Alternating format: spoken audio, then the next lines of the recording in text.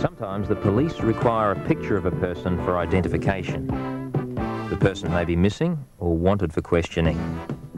The police are able to construct this picture with the help of a witness using an identikit.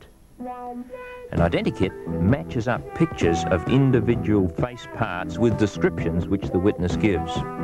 There are thousands of possibilities, and the process can take some time.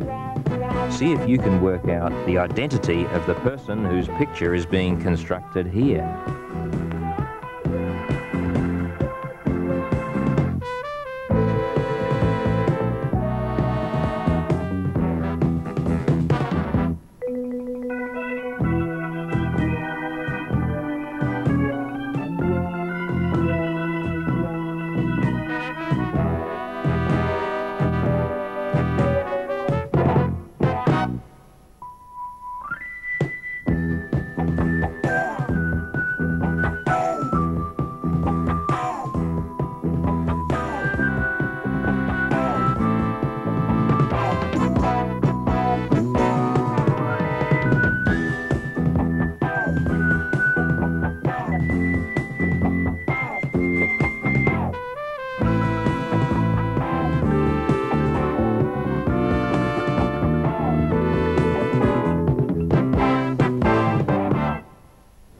Well, it's supposed to be me.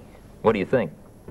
A real police identikit takes thousands of hours to prepare, but we're going to make one now that you can make yourself in about maybe 15 to 20 minutes. Not as good as the real ones, but a lot of fun. Here's what you do. You start with a whole lot of sheets of paper, and you keep in mind those combination books that you had when you were young. Do you remember those? Books that had sections that you could flip over independently and maybe build up lots of different stories or strange and wonderful pictures. That's the sort of thing that we're going to make. But to begin with, just blank sheets of paper. And you'll start by drawing circles. These are the outlines of the faces. If you like, find a cup or a can that's about the right size and draw circle after circle with your pen. Actually, if you have a photocopier or know somebody who has access to a photocopier, that'll save you a lot of time. You can make them all identical that way. If you don't want to use circles, you can use oval shapes, ellipses, or any other shape that you like. I'm going to use this shape for my faces. And I'm going to build up the faces in 4 sections. Imagine a line across the head in about this position, another one right through the centre, and another one a little below the centre. You know as well as I do that the top section of the head will tell us something about the kind of hair that the person has. The next section should have the ears on, and also it'll have the eyes in it. There we are, and the eyebrows. The third section will have the nose and perhaps a moustache if it's a man, and the fourth section will have the mouth and perhaps a beard. So those are the things that we'll have to keep in mind when we're building up our identikit pictures. Now, I'd suggest to you that you take about 8 to 10 sheets, and if you like some pieces of cardboard as well to use as covers, and then line them up carefully. Make sure that one sheet is exactly over the top of the other sheet so that the outlines of the heads all line up. And then put a cardboard cover on the front and a cardboard cover on the back. Shake them down like that.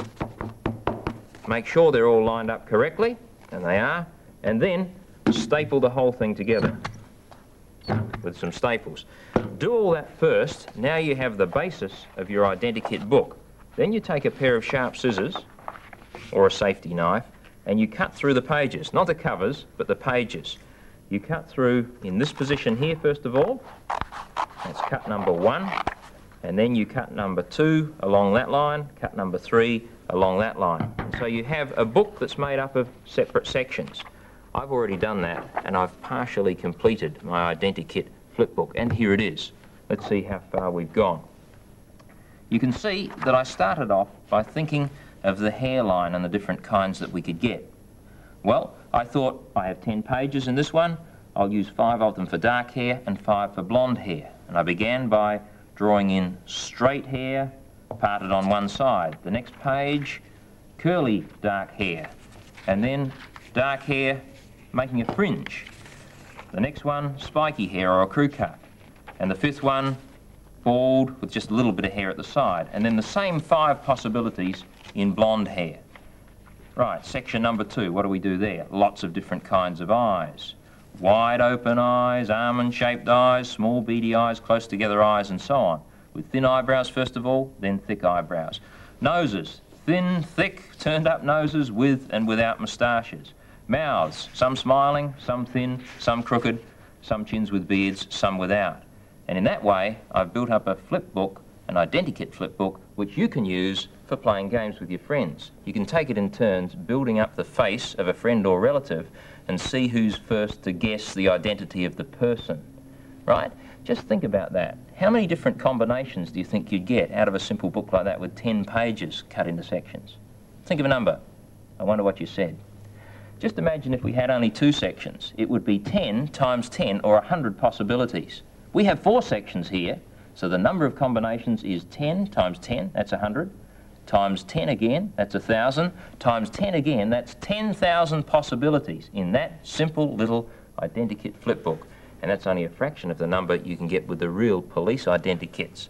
Let's go back to the police department and see if you can recognise the next person.